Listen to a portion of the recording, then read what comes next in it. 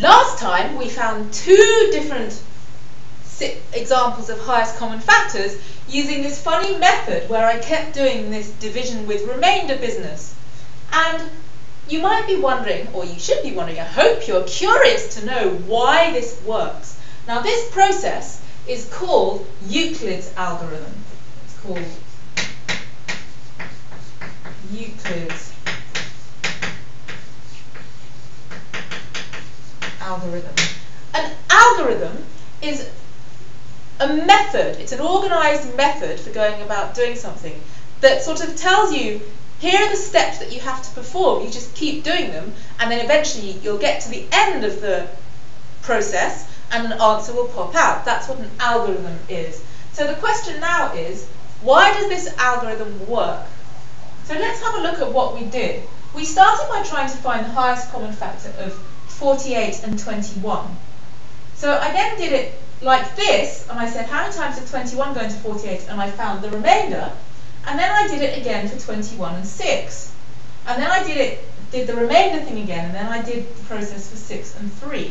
And basically, the whole idea of this is that actually the highest common factor of these two numbers is the highest common factor of those two numbers. It's the same thing. So in order to find the highest common factor of 48 and 21, all I have to do is find the highest common factor of these two. And to do that, all I have to do is find the highest common factor of these two.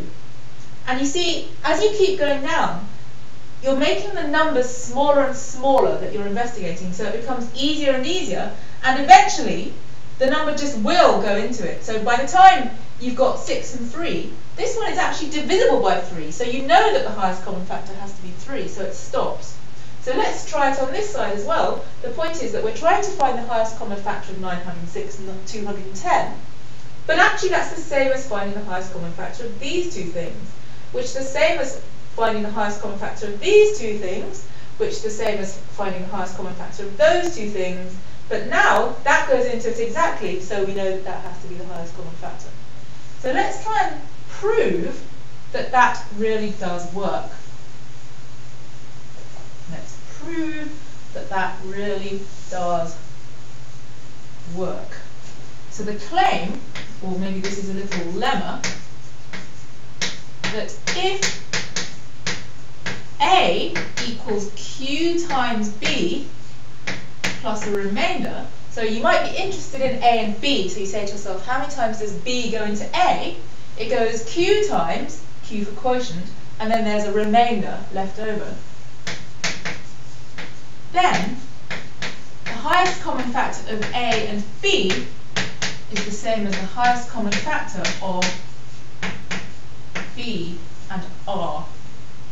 So in order to prove this, we have to very carefully remember what the definition of highest common factor is. So I'll just remind you now, in case you've forgotten. So a highest common factor is something that is a factor of both these numbers, and moreover, any other factor divides it. Okay? So let's check that both of these have the same, these pairs of numbers have the same highest common factor. Right. Maybe I have enough space on the board. Well, we'll see, won't we? So let's say that this is n. So suppose the highest common factor of A and B is n. So let's just remind ourselves what that means. So 1, n divides A and n divides B, and also if you have some other divisor, supposing D divides A and D divides B, then D has to divide our biggest one. Okay, so now we're going to claim that the highest common factor of B and R is also n. So we have to prove these two things for B and R. So first of all, we need to show that n divides B and n divides R. Well, we know that n divides B by that, so we need to show that n divides R. But look, is A minus QB. But R equals A minus QB. And we know that n divides A and n divides B, so n has to divide R. And n divides A and n divides B, so n definitely divides A minus QB. Remember, we had some lemmas before that said if n divides this and this, then n divides the sum. That means you can also divide the difference. So now we have to show that if D divides both B and R, then D divides n. So now suppose D divides B and D divides R. So we're saying suppose D is another divisor, we have to show that it divides our one, which is the biggest one. Well, if D divides B and R, then we know that D has to divide A, right? So then also D divides A.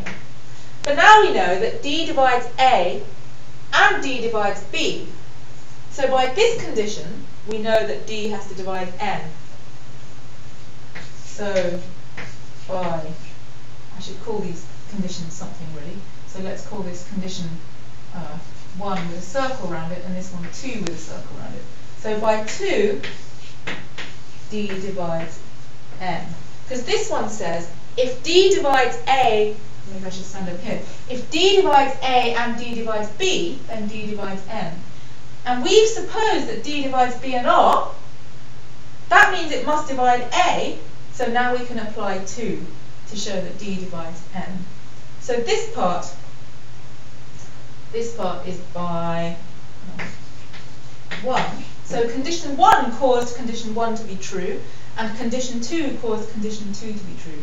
So we have shown that A and B have the same highest common factor as B and R.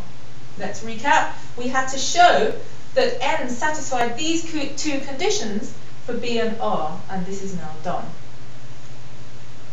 So I'll put a little box at the end to say this is proved. So what that means is that you can simplify your task of finding the highest common factor of A and B by doing this to it and making sure that B and R are smaller than A and B. So then the question is, can you definitely always make that true? Okay, so let me take this proof off.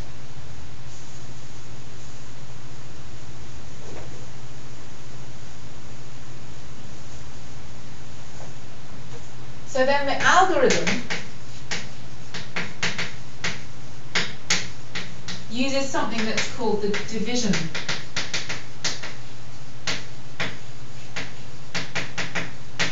algorithm.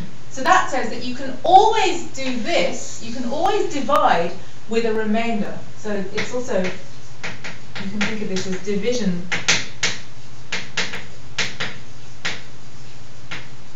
with a remainder. So intuitively what you do is you put B into A as many times as possible, and then the remainder is going to have to be less than B, right?